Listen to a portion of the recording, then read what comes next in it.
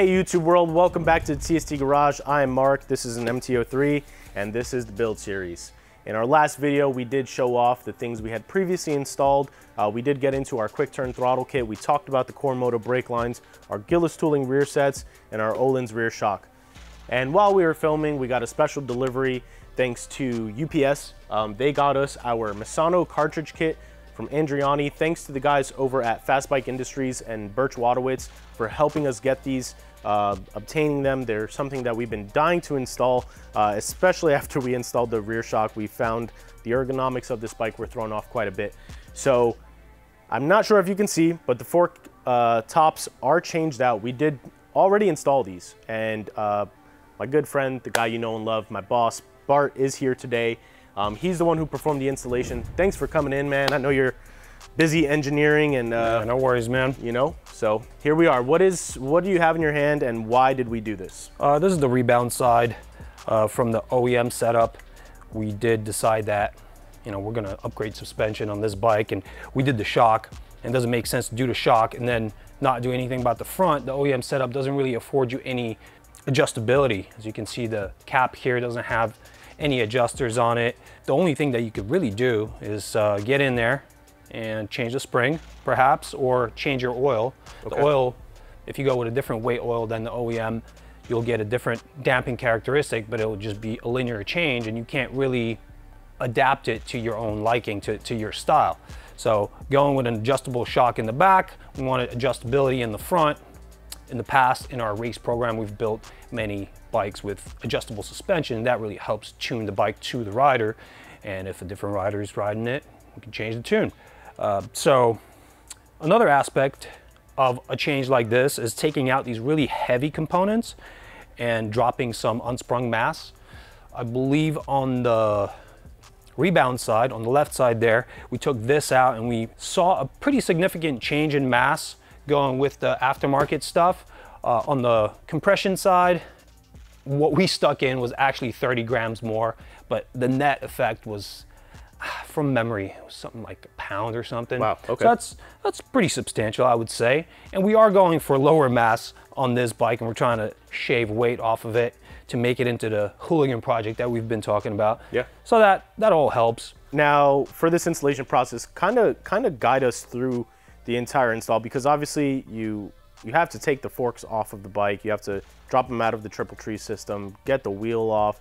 There's a lot of it involved. So do you want to take us by a rough step-by-step on what you did? I could do a really simple step-by-step. Yeah, show us. You put the bike up on a pin stand in the front, you get the fender off, you get the brake off, and you get your wheel off. Make sure you don't mess up that front speed sensor. If you still have ABS, we've eliminated our ABS, so I'm actually thinking about doing away with that sensor because it does nothing for us. But anyway, if you do have that, be careful around it. Now you've stripped down the bottom, anything that on the bottom that hangs off the forks. You loosen this, and the fork comes off. And this is the triple clamp system, so you have the upper and the lower. Yep, single bolt for each. And that drops them off.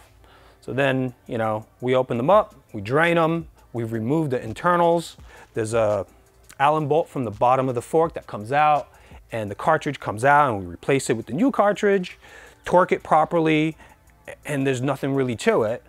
You know, a little bit of cleaning in between, making sure there's no debris inside, and then we can fill it up, milk out the air from the cartridge, and do the level, close it back up. Now you said drain out the old fluid. Do you replace it with the same fluid? Do you put fresh fluid in? No, we went with 5-weight. This is what's recommended by Andreani. We actually use Öhlins oil. You know, then we just do the level based on what it says on the box. It says 110, boom, good to go. Done. And then once it's back in and everything's built up, that's when we do the adjustments. Now on this side, it's a little bit more convoluted.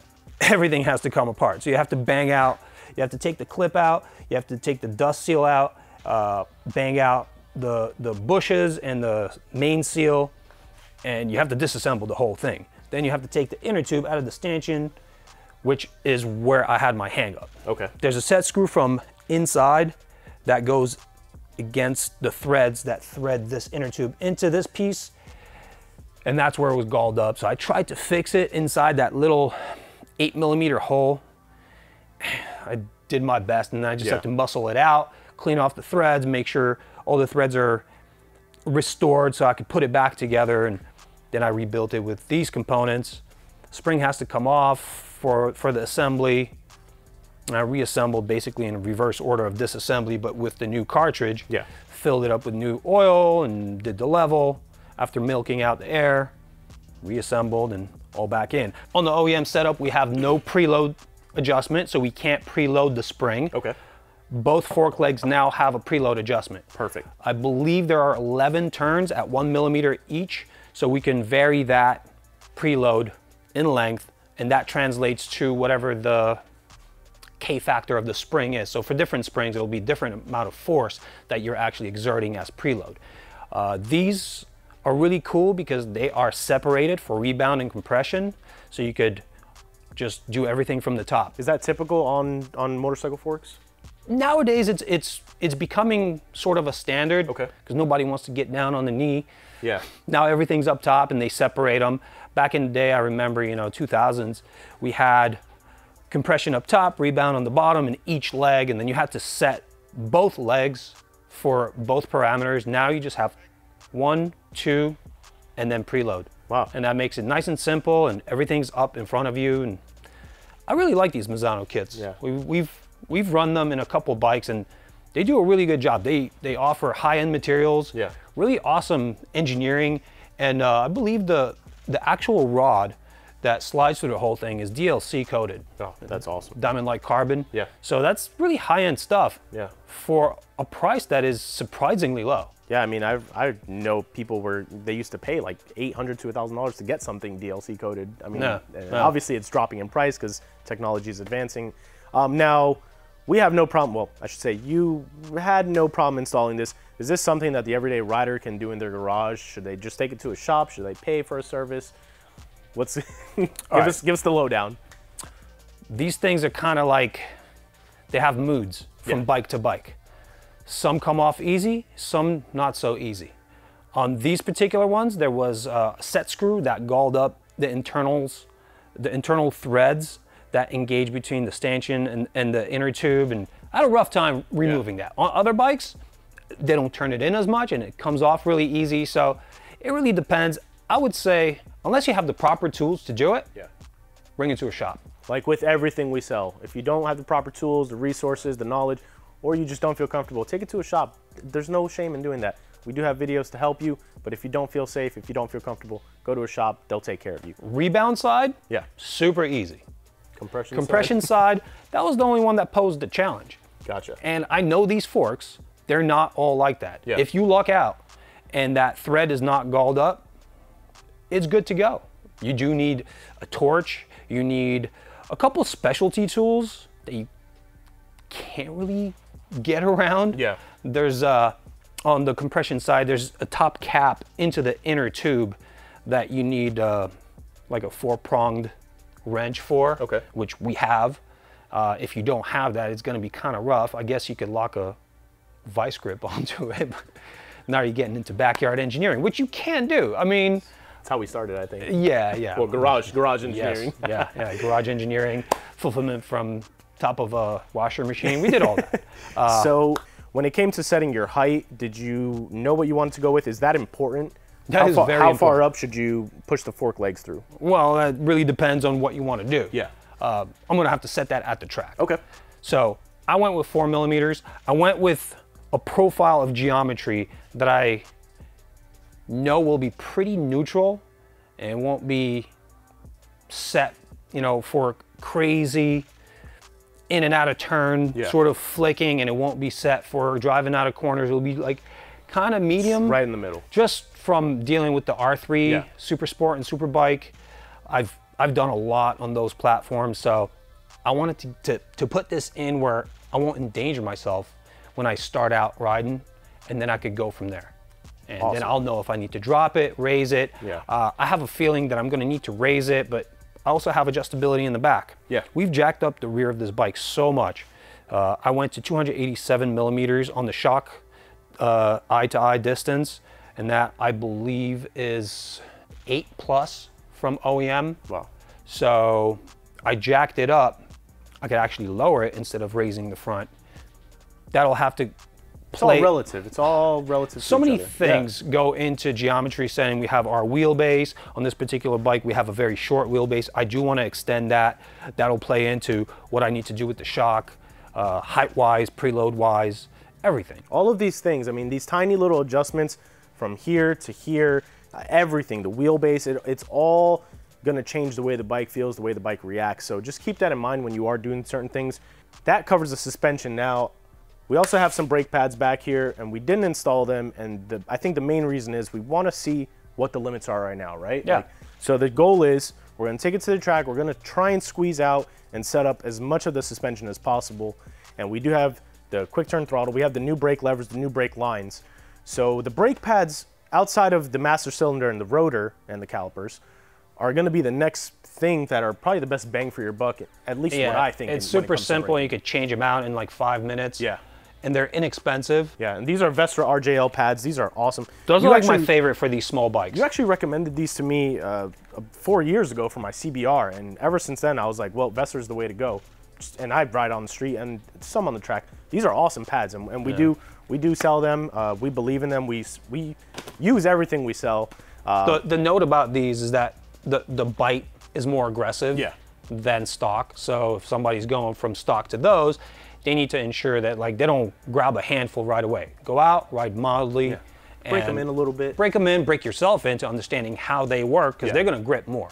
There's a step above these, the ZZ pads. I don't particularly like those. They scrub out really quickly, and on these bikes, you don't need that much braking.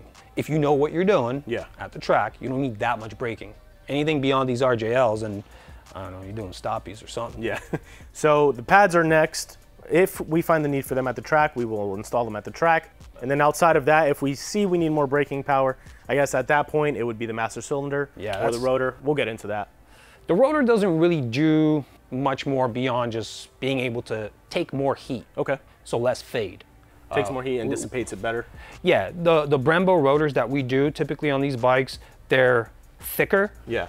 And they're actually floating. So you could drag the brake deeper into a corner without feeling the counter force against you, or as much counter force. That helps a little bit, but the price is very steep for the performance upgrade there. I would say that would probably go after the Master. The Master is something that I really like. I like the 16 by 18, I think, on these bikes. Brembo, it just gives me that feel that I like. With this lever, I'm still afraid that I'm gonna be pulling it to my knuckles. Okay. But with a 16 by 18, there's no way. I mean, they're super stiff. And that's an acquired taste. You know, I have guys ride our bikes and they're like, the brakes are crazy. I don't like this. It's digital. It's nothing and everything. But you learn to use one finger, and then it's not nothing and everything. You do have a very broad range. It's just the way you work with them. Gotcha. So we covered ergonomics, we covered suspension, we talked about the wheelbase, and now this is one of our very first sprockets. This is actually the one that I had on my bike, I believe. This is a TST sprocket made by yours truly, and it's funny because it's kind of in our logo, it's in our name, it's on your leg. So we have sprockets now, and now we can't just swap this over. It's a work sprocket. It is a work sprocket. It's from our race effort. We developed it for our race team. Yes, this is the culmination of years of racing and a year of winning a national championship on our Superbike R3. We've been able to use that R&D and develop a really awesome sprocket that is lightweight. It looks damn good, if I may say so myself, and it lasts. I mean, I've put a couple thousand miles on mine so far and no issues on the road. And we've put it under high stress on our race bikes. Yeah. So if we were to throw this on, this is a 43 tooth, I believe. 43 is stock size. 43 is stock. So in theory, we can just slap this on, no issues. But if we decided to go with the 45, we're gonna need a bigger chain, but we don't have enough wheelbase. So we'll have to bring the wheel back and get a much bigger chain. Not much bigger.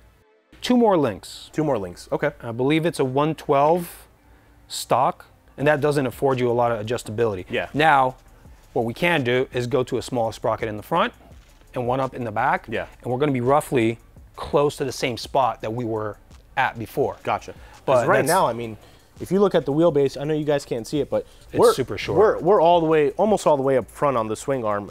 I actually like these bikes like middle to 3/4 range back. Okay. Just in my experience on R3, tuning the suspension geometry, it's easier for me to get everything else tuned into that, because that's where most of my knowledge is at. Gotcha. For that wheelbase. Now we have a new shorter wheelbase. Now I'm going to have to go back to the drawing board and come up with a whole new matrix of what works, what doesn't work for that bike, and test all of those parameters, you know, and that's a lot of testing. Yeah. I would prefer not to do that when I know we have like record pace on the R3s on some tracks. Why not just apply it here? That's kind of what I'm going to do. Yeah. So I am going to get a longer chain for this. That will afford me a broader range of sprockets that I can use. Yeah. On longer tracks, we'll go back to probably a 43, maybe a 42, perhaps with a smaller, one tooth smaller on the front. On tighter tracks, we're going to gear a lot shorter, and we'll just have a lot more adjustability that way. And also, that'll push the wheelbase to where I like it. So up next, what do we have next? We're going to the track. We're going to put all this, yeah, we're going to have some fun. Hopefully we don't crash it, but if we do, we are prepared. Not that getting a workout while working on a fork leg is not fun. No, let's go ride. Let's have some fun. If these guys videotape me doing that portion, then there would be a lot of bleeping. So we're going to take this to the track. All the stuff that we've done is now going to actually turn into valuable data for us, and not just in the track scene, but also just riding around on the street, because the ergonomics are so different. The suspension's going to be well, it is way different already, and we're going to set it up even more. So this bike, again, it's a completely different bike so far, and we are just getting started. We still haven't even touched the motor, the works pack. We still have a ton of stuff we have to get into, but we're trying to find this solid baseline so that we can build this bike around it. I want to install as much of our already pre-built stuff on this bike as possible, and also the parts that I know and trust to up the performance for myself and for anybody really. And then we'll really get into some crazy stuff. Awesome. So we hope you guys like this video. Be sure to give us a thumbs up, subscribe, turn the notifications on, leave questions, comments, concerns down in the comment field below. Bart, thank you for coming in, and I say coming into this area. You're always here designing stuff. And my office is literally through this wall. Thanks for being on video with us and giving us some of your expertise. It's hugely valuable and appreciative. My pleasure. If you guys have, like I said, any questions, comments, concerns, leave them in the comments below. For now, we're gonna get ready, do some track prep, get ready to load the trailer up and head to the track. This is Mark, Bart. Catch you guys next time.